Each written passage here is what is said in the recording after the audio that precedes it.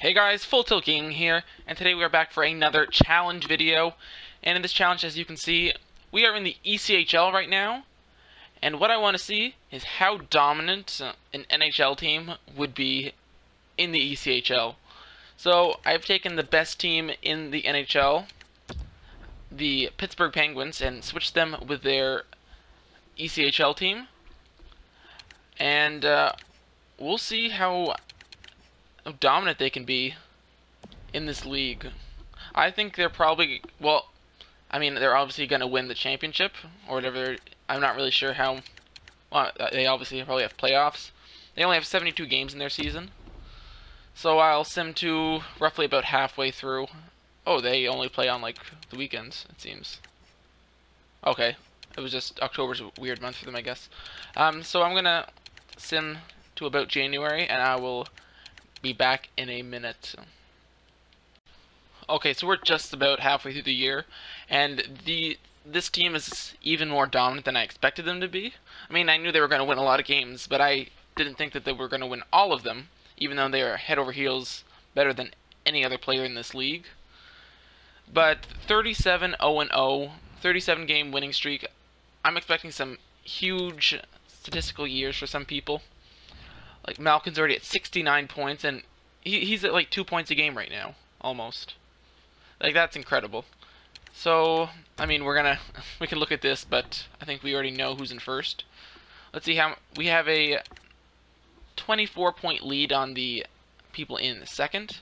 And they're having a pretty good year, 25 wins and 13 losses. Like, that's not too bad, but we have 4.92 goals per game and 0.92 goals against per game. Like, we're just 31.5% power play. Penalty kills 90. So we're really good. The Wheeling Nailers. That's a pretty sick name, actually. But so let's check out the player stats. Malkin with 69 points. He has 30 goals, 39 assists. Like, that's just incredible. Crosby's also doing pretty well. We have we have 6 players who are above a point a game right now, and many who are just short of it. So let's check out my goalies. I'm actually interested in seeing my goalies, how they're doing. Wow, 0.93 goals against and 0.88 goals against. 938, 948, 11 shutouts and 2 shutouts. So they're both doing pretty well, I must say. So let's see. Hopefully we can actually keep this perfect season alive till the end of the year. So I'll see you guys at the end of the season. Okay, so we're at the end of the season now. And this is just so heartbreaking. They lost on the 4th last game of the year. Their first loss and only loss of the year. That's just terrible that they could 71-1-0. I can't believe they actually lost the game. They had some close ones though. They had a couple overtime wins. I think they had a shootout win here. But a lot of them were blowouts. But we did lose one game. I can't believe we actually did that. Yeah, I don't think we really need to look at the overall standings because, well, we're in first. Points, 118 for Malkin in 72 games, 53 goals, 65 assists. That's pretty good. Look at these. Chris Letang was plus 104, and Oli Mata was plus 91. So we had, at the end of the year, 6 players who were above a point a game. 82 points for a defenseman is pretty good. Let's see who the lowest scoring person was. Ian Cole with 17 points, and he's not really someone you expect to score too much, so that's still not too bad. Let's check out the goalies. Who got that loss? Fleury got the loss. He played 48 games and only let in 50 goals. That is insane. 1.04 goals against and 0.99 goals against.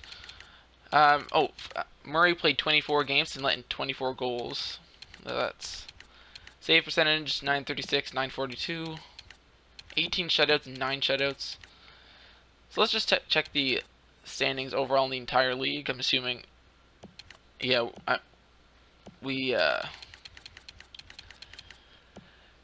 Fleury definitely was the #1 goalie in the league.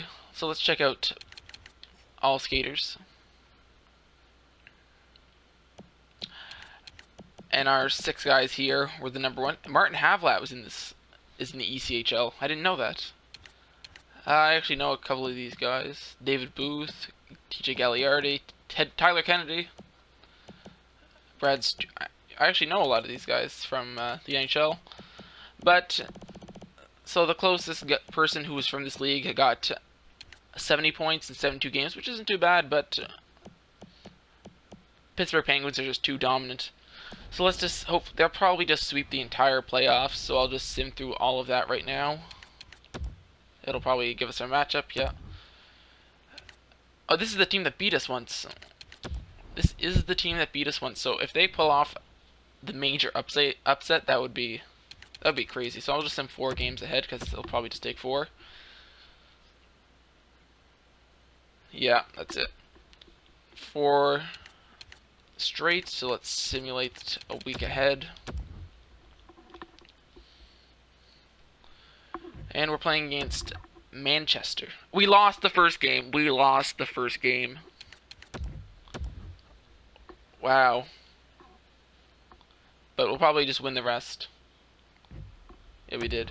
And now, the 3rd round, we'll sim ahead these 4 games. 10-0 win in game 4. And then we'll simulate it a week ahead. And we're playing against QC something. I don't know.